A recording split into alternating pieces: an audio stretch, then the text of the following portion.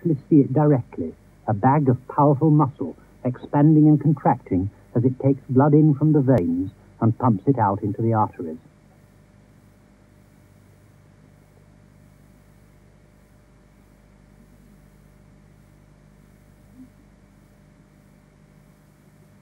This is a model of the human heart. Inside, it's pretty complicated. It's divided into 4 separate compartments, and it's really 2 pumps combined into one.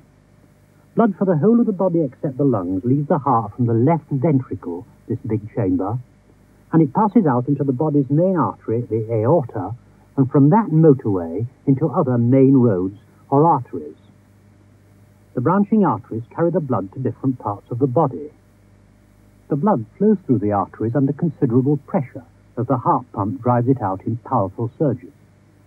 Margaret is having her blood pressure taken. A hollow rubber tube is wrapped tightly round her arm, then pumped up with air so that it squeezes even more tightly and eventually stops the flow of blood down the main artery of her arm.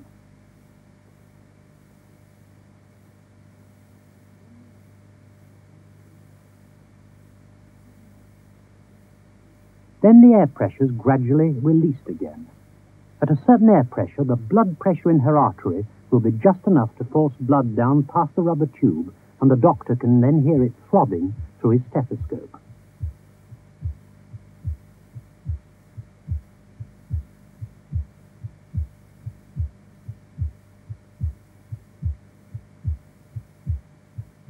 It's just come through at a pressure of 100 millimeters of mercury, so that's Margaret's blood pressure. We all have to have a blood pressure. It's only when it's irregular or very high or low that it means there might be something wrong with us. The arteries are connected by networks of very fine blood vessels called capillaries to the veins. These capillaries are the side streets where all the loading and unloading goes on, and there are capillaries in every part of our bodies where there are living cells. From the capillaries, the blood passes along the veins until it reaches the heart again.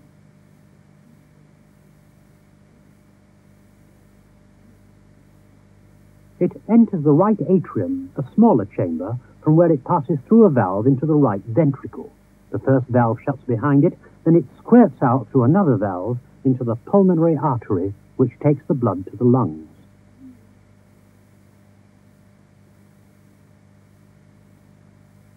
In the lungs, as we saw in the last program, the blood gives out carbon dioxide and takes in fresh oxygen, its red corpuscles turning from purply red to bright red. This happens in the tiny capillaries wrapped round the alveoli, more side streets where unloading and loading can take place.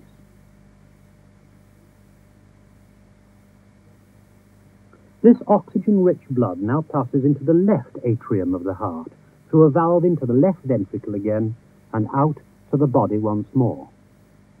It's possible to see the blood circulation in action in part of the body where the blood vessels are near the surface. If you look into someone's eye with an instrument called an ophthalmoscope, you can see quite clearly the retina at the back of the eyeball. This has a rich blood circulation with arteries, capillaries, and veins serving the nerve cells which enable us to see, but the capillaries are too fine to show up, and you can't see the blood actually moving. So here's a photograph taken a few seconds after a special dye has been injected into an artery in the neck. This dye fluoresces, that is, it appears very bright when a light's shone on it. See the light-coloured tube spreading in from the top left where the arteries enter? This shows that the blood carrying the dye has just arrived at the retina. Now, a fraction of a second later, the whole retina is lit up as the dye passes into the network of tiny, almost invisible capillaries.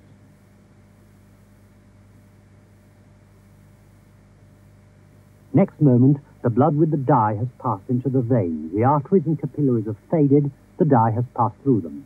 The veins have lit up as the blood drains away through them out of the retina.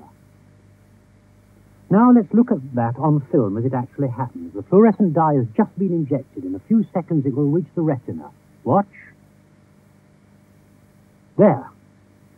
See how fast the blood carrying the dye flashed along the arteries, through the capillaries, to the veins and out again? Watch it again. There. you can see how quickly the blood races round the transport network. Here it is for the last time.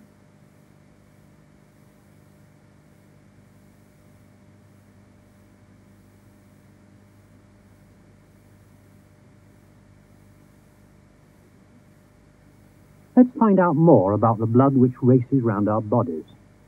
We can take a sample from a vein. An artery will be too dangerous because of the pressure of blood inside it, and we can do an experiment with it. We put it in a test tube with a special chemical substance to stop it from clotting. We'll investigate blood clotting in a later program. Then into a centrifuge, which will spin the blood round at high speed.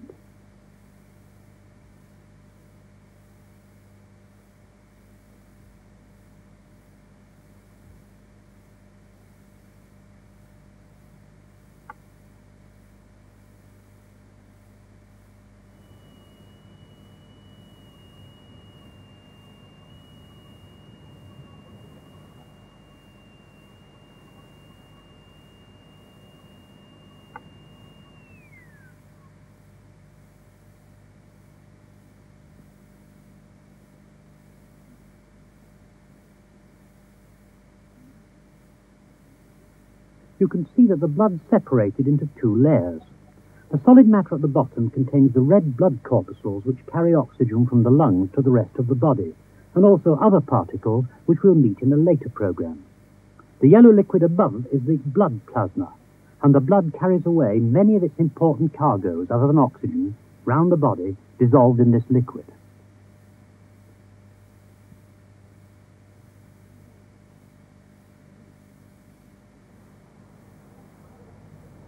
The cargoes the blood carries are very like the ones we see on the road. There's got to be fuel to provide the body with energy, and building material so that the body can grow and repair itself, and waste material, rubbish. The fuel and building material comes from the food we eat. This is digested in the stomach and intestines, then carried by the blood from the intestines to the liver. Here's our model of the small intestines. And this is what part of the blood circulation system looks like, which carries chemical substances from the intestines to the liver.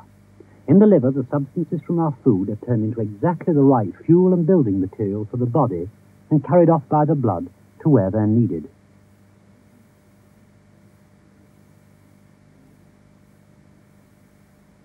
Imagine this is one tiny capillary side street supplying living cells somewhere in the body.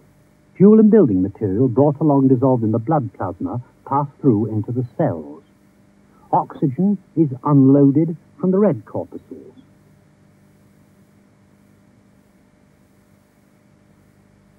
This is used in the cells to burn the fuel and produce the energy they need.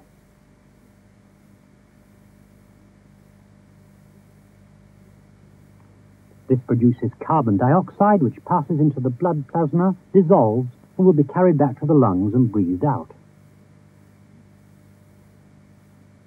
But living cells produce other unwanted waste products as well, and these pass out into the capillaries to dissolve in the plasma. How are these got rid of by the body? The carbon dioxide is got rid of through the lungs. Other waste products are got rid of through the kidneys. Here's our scale model again, but with the intestines and liver removed. There are two kidneys. If we look inside one, we can get a simple idea of how it works.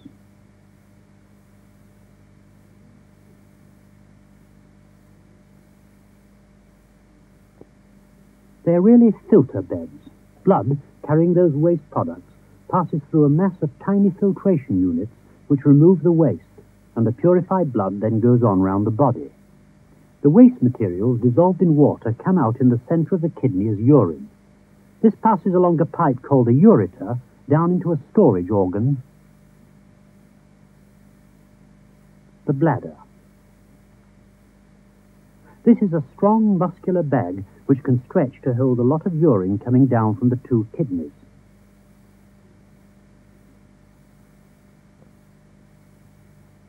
Until it is passed out through here when we urinate.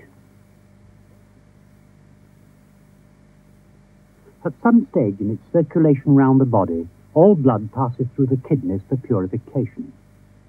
Contrast these tiny purifiers with a man-made artificial kidney.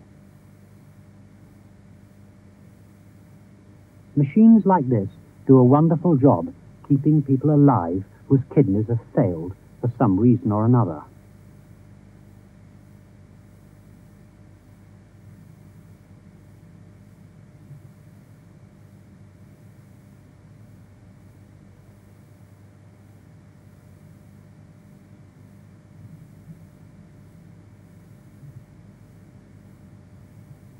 But even the most modern kidney machine is a pretty clumsy device compared with the two organs, each about the size of a fist, which purify our blood as it circulates endlessly round our bodies, carrying fuel and oxygen and building materials, as well as many other essential cargoes to every part of the living body.